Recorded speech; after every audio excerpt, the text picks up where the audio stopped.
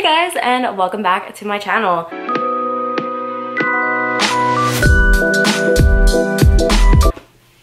Today I am filming a TBR. What? I have not filmed a TBR in such a long time. I think my last TBR was November. I don't know what happened, but around the time of November, I just like kind of got in this slump where I didn't really want to be reading a lot. I was just like doing other things, and I don't know, I just like didn't want to set up TBRs for myself. And I think I've taken some time to not put pressure on myself to read and to really reevaluate how I want to balance life and booktube and reading and all, as well as my other hobbies. And then I was busy traveling, and so I've kind of come to this conclusion that like I'm just gonna put less pressure on myself and make these videos because they're fun. It's a side hobby for me, not take it too seriously. In 2019, I read like over 100 books, which is great, but like I don't have to do that. Nobody says that I have to read 100 books. I could read like 5 books and still be a reader because I love reading. So I think I need to just kind of step back and realize like I'll just read when it works for me and not because I feel like I need to read 1,000,000 books a month. Like a TBR of 5 or 6 books is fine. That's doable, that's achievable. I also stopped listening to audiobooks just because like I really like listening to music on my commute, and I just didn't want to give up that time listening to music. It's just been what's catching my attention more. Like audiobooks, I enjoyed them, but they aren't my favorite form of reading. I just do prefer physical reading, and that's fine. I gave them a try for a while, and I do like them sometimes, but it's just not my cup of tea. So why force myself to read audiobooks to get in more books per month when like it's not something that like I necessarily want to be doing all the time. So yeah, that means I'm gonna read less, but like, oh well, like who says I have to rush through all these books or like do this and do that? Like I think this is a bit like a self-imposed pressure, and I think it's because that's how other people in the community operate, or like the norm. And then, you know, you kind of like are existing in this community and adapt your behavior to what you see is like what everyone else is doing, which is unconscious, and like it's fine, but I kind of sometimes need to take like a conscious step back and be like, okay, like I just need to do what works for me. So that being said, I do have a TBR of about maybe 8 books, which is a little ambitious for this kind of these new rules that I've set up for myself, but I do think it's doable considering I'm like halfway through one of them. Yeah, and if I don't read them, I don't read them. Like it's really not the end of the world. These are just the books that are kind of on my radar right now and that I want to get to. So without further ado, let's just dive on in. The first book is Bone Crier's Moon by Catherine Purity, and this is an arc that was actually sent to me by the publisher, so thank you so much to HarperCollins for sending this along to me. I'm really so interested in it, and I'm actually, at this moment, it's March 1st, I'm filming this, about halfway through, but since it's March and I still have 50% more to read, it's going on my March TBR, and especially because I didn't film a February TBR, I really want to talk about this book because I'm halfway in and I'm absolutely just flying through it, loving it, enjoying it. Really good enemies to lovers romance. Like if you like enemies to lovers and you're like, they're not enemies enough for me, like please read this because they are literally trying to kill one another, and it's fantastic.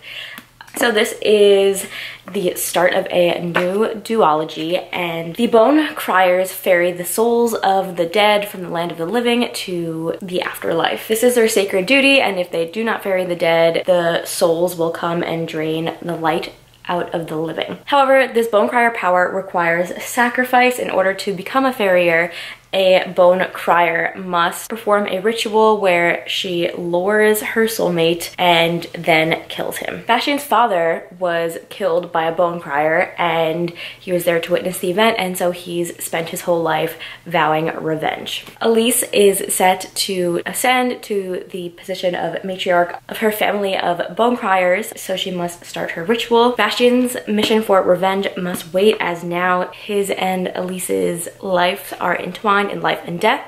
We also have a third perspective, Sabine, who is Elise's soft-hearted best friend and will do whatever she can to save Elise in this messed up situation. Really cool. It's based on the myth of La Dame Blanche. I think it's fantastic so far of what I've read of it, and I highly suggest you guys pick this up. It is out March 3rd, which should be the day that this video goes up, so it's happy release day to this book.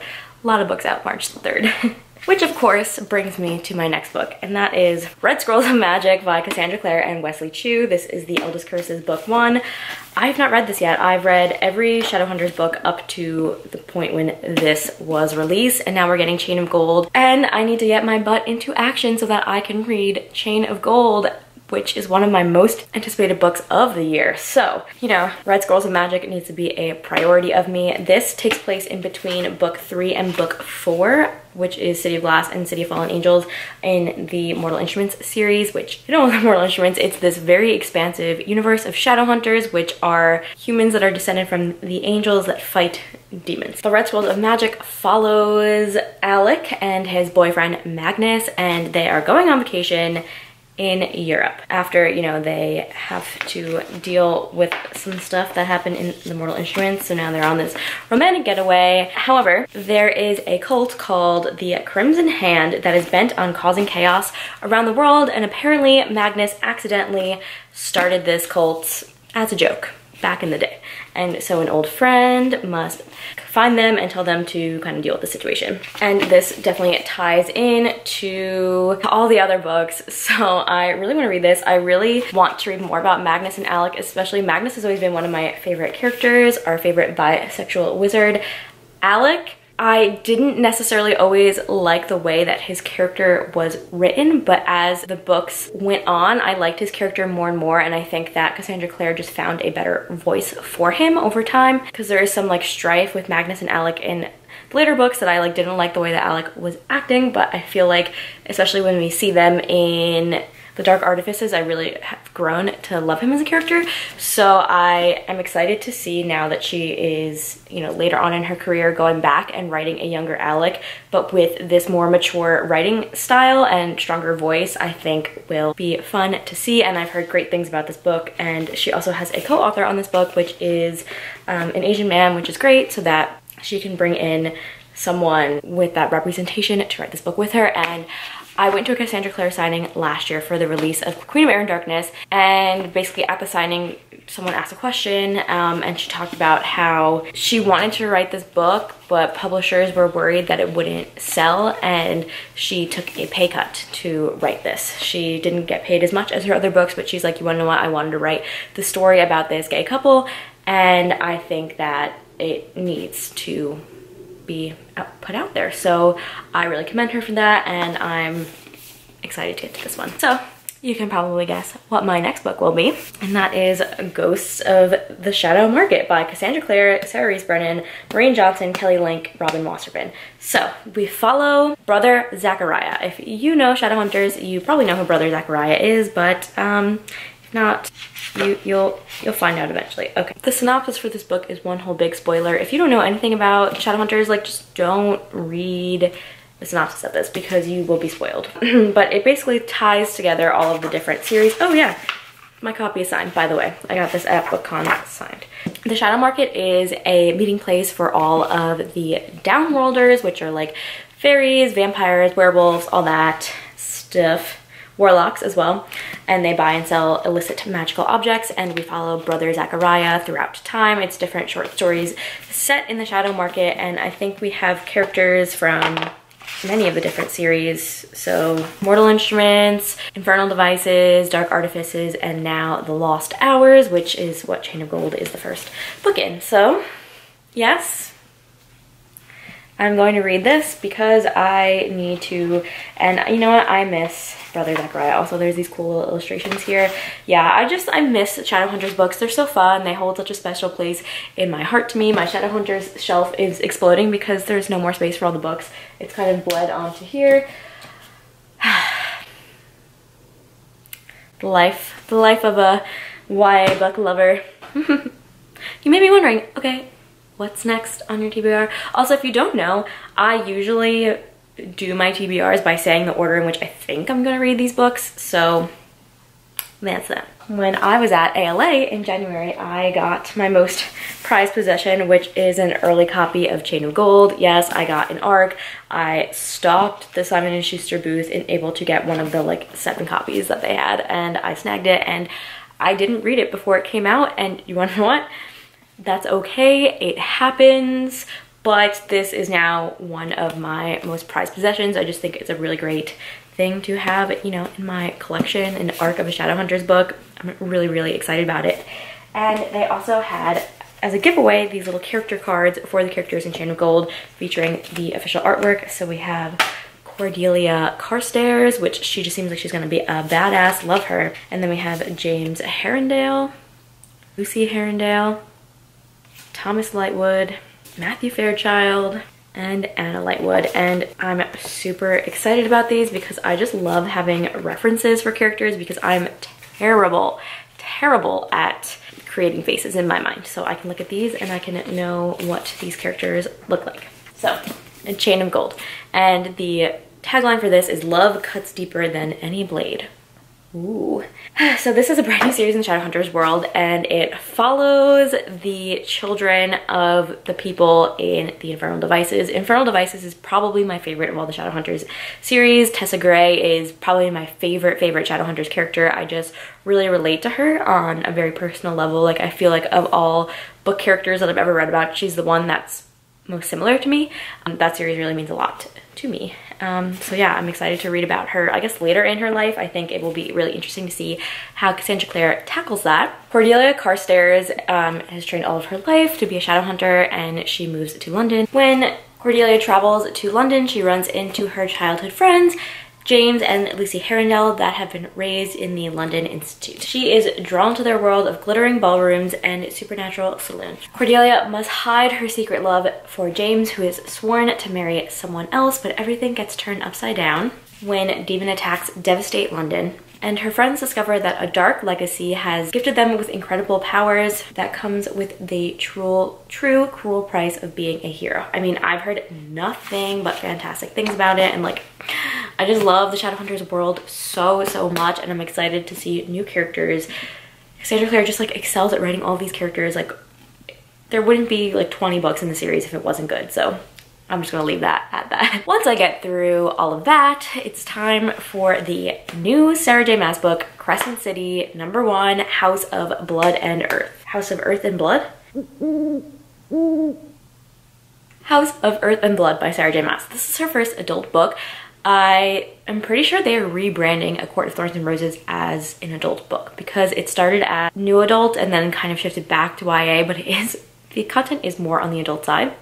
And so for the newer book in the series, that's why they've released these new covers that look a little different. But this is her first book that is truly going to be released in the adult genre, and I'm very excited for it. And this is the story of the half-human, half-fae Bryce Quinlan, who works all day, parties all night, and has this perfect life until her best friend is murdered by a demon, leaving her alone. However, when the accused is behind bars and the crimes start again, Bryce is convinced that they do not have the right attacker, and she finds herself at the heart of the investigation. Hunt Althar is a fallen angel who is enslaved to the archangels that he once attempted to defeat. And he is basically a hitman for the archangels. With a demon wreaking havoc in the city, he is offered an irresistible deal. Help Bryce find the murderer and his freedom will be within reach. But as they dig into the murder, they discover a dark power blazing in the city's underbelly. And yeah, sounds good. It's Sarah J. Maas, so I'm gonna read it. And I'm pretty sure this is going to be the book that the Overhyped Book Club, which is me, Karina, Kendra, and Majel, we are going to be reading this book in March. So keep an eye out for an announcement on more details for our live show. But I'm so excited to be doing a live show again. We took a little bit of a break because everyone's life was hectic. And yeah, I think it's gonna be a really good book to discuss, and it's big and I can't wait. So, you know, I might not be able to get through all those books in March. They are a lot of heavy books, but like, I feel like I'm gonna fly through the Shadowhunters books because I love them so much. If I get through all of that, then I have 3 more books that I could potentially read. The first one is The Vanishing Deep by Astrid Schulte, which I've just been entranced by this book. I mean, look at this cover. It is gorgeous. It's different. It's a contemporary fantasy mystery. This takes place in a world of water. And before I get started, I should mention that Penguin Teen kindly sent me this copy for an Instagram launch of the book. It is out on March 3rd, which is today, so pick up your copy if you are interested. It is gorgeous, and Astrid Schulte has this really unique mix of fantasy, contemporary, and mystery. So it's like a thriller fantasy. So Tempeh lives in a world of water, and there's this technology where you can revive a loved one for 24 hours in this research lab. Tempeh spends her time scavenging for things in the water to earn enough money to revive her sister. And it's not to have a tearful reunion, but because her sister died holding a secret, and Tempeh wants to know the secret of why her sister murdered their parents. However, once revived, Alicia has other plans. She doesn't want to spend her last day alive in a research lab being accused of a crime that she didn't commit. And so she persuades Tempeh to break her out, and they are hunted down by the researchers at this facility to keep the secret of the revivals from getting out and what happens if you are not back in the lab at the 24-hour mark. So I think it's a fast-paced mystery fantasy, and I think it's going to be really, really interesting. I've never heard of a book like this, and I just think it's going to be really cool, and I really want to read it. Next here we have The Bone Houses by Emily Lloyd-Jones, and this was an arc that was passed along to me by Stephanie from Shut Up and Read, so thank you so much, Stephanie, for sending this my way. And it's an adventure of a grave digger and a map maker. This one is a standalone fantasy that came out like in October, I think, or September. I always was really interested in it, but I had never gotten around to it, and when Stephanie said she was getting rid of her copy, I'm like, I will take it, I want to read it, and so hopefully I get to this one soon. So Rin is a grave digger, and she does this for a living after her parents die. And the thing is that the dead don't always stay dead, and once they rise from the grave, they are known as bone houses, and they are the result of a decades-old curse. Ellis, an apprentice map maker with a mysterious past, comes to town. The corpses attack with a new ferocity, and so Rin and Ellis embark on a quest to stop these corpses, and they will have to face some long-forgotten magic for the answers that they seek. Yeah, these standalone fantasies are always really cool, and I think it'll be a quick read. It's only like 300 or so pages, but I was always really drawn by the cover and the description, so I want to get to this. And the last book on my TBR, I think this is probably the limit of what I will be able to get to this month, and this is Don't Call the Wolf by Alexandra Ross. This is an arc that I got at ALA. Please check out my ALA haul. I hauled like over 50 arcs that I got at the American Library Midwinter Conference in Philadelphia, and I also have a vlog, which is just chaos. Check it out. It was a lot of fun, and I got so many books. So I'm trying to work my way through them and read them the month before they come out. So this one comes out in April, so hopefully I will get to it in March. The back says, disappear into a forest of shape-shifting queens, bone-chilling monsters, and delicious dark magic in this richly imagined YA fantasy debut. Oh, it's a debut. I'm just gonna read the back because I think this sums it up better, but it is inspired by the Polish fairy tale of the Glass Mountain, and it's a standalone. I have never heard of that fairy tale, so it's kind of cool. I love things based in fairy tales. I love fairy tales. I actually took a writing seminar on fairy tales in college, so we like analyzed where fairy tales started from, read like the beginning fairy tales from a lot of, you know, the old classic writers like Grimm Brothers, Perrault, all them. It was really interesting, so I have a soft spot for fairy tales. Okay. When the golden dragon descended on the castle of Kamina, it brought with it a horde of monsters. Ren, the forest's young queen, is slowly losing her battle against them until she rescues Lucas, the last survivor of a heroic brigade of dragon slayers, and they strike a deal. She will help him find his youngest brother, who vanished into her forest, as long as Lucas promises to slay the dragon. But promises are all too easily broken. Yeah, so this is from Harper Teen. Epic reads. I think it will be really cool. I don't know if I've ever read a Polish-inspired book. So a side note is I've started this thing where I am bringing my Kindle on the subway, because instead I'm not listening to audiobooks, and trying to read like a Kindle book. I don't always read though if I like don't have a spot to sit or whatever, so I have like a book that I'm working my way very slowly through, and that is Grave Maidens by Kelly Kuhn. This is just kind of like for me to like just read really quickly while I'm on the subway, or if I just have time to like have my Kindle. So this is a book about two sisters, and one of them is selected to be a grave maiden and follow the king into death. Everyone sees it as an honor except for Nene, who knows that it is actually a death sentence, and so she tries to stop her sister from following the king into the grave by becoming a healer in the palace and healing him, but then, you know, more stuff is up. So I'm working my way very slowly through that one. When I say very slowly, like very slowly, because I only have like not that much time on the subway each day, but it's just something to do in the morning and evening on my way to and from work. I don't think I'll get to this, honestly, after this pile of books, but I do also have an arc of Ruthless Gods by Emily A. Duncan. I did love Wicked Saints by her, and I'm really excited for this sequel. It is Malachi's book, and I think I'll probably get to this one in April around when it comes out, and we'll probably do a live show for the Overhyped Book Club. But yeah, I just wanted to mention that I have this and that I love it, and I am so excited to read it. So thank you for watching my TBR. I'm so happy I was finally able to make one because it's been so freaking long. I'm excited to get to these books. I'm excited to kind of have some reading goals, but also am more at peace with how I'm structuring like my life and reading in general, and not putting too much pressure on myself. So please leave a comment down below if you are reading any of these books this month, what books you're looking forward to reading this month. Just like say hello, say hi, chat with me, like anything you want to say, just say it in the comments. Yeah, so have some fun, read some books, and I'll catch you guys in the next one.